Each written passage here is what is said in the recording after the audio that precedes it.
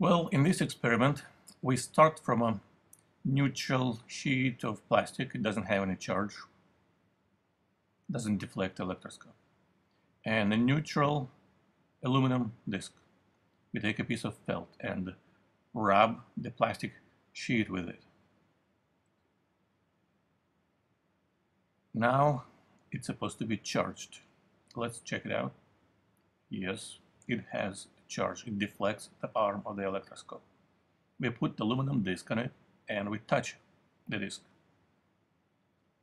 Interestingly enough, now the disc also has some charge, and we use it to charge the electroscope by induction.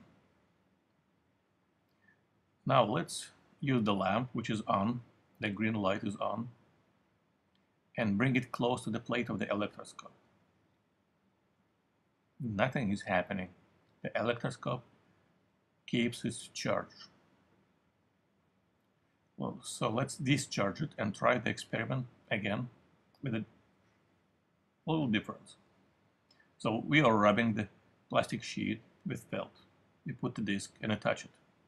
But now we rub the disc over the plate of the electroscope. And now we use the lamp.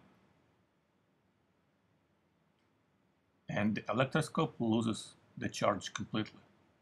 All charge is gone. Why? Well, we can repeat a similar experiment, same sheet of plastic. We just want to rub it with fur.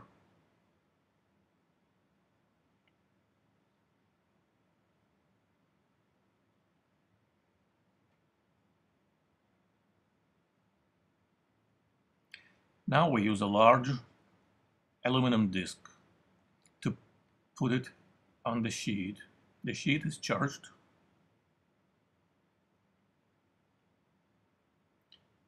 The disc is neutral.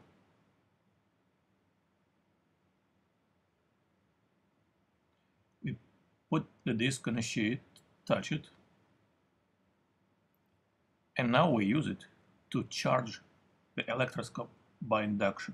So we bring it close, we don't touch the plate, we touch the bottom of the electroscope with a finger.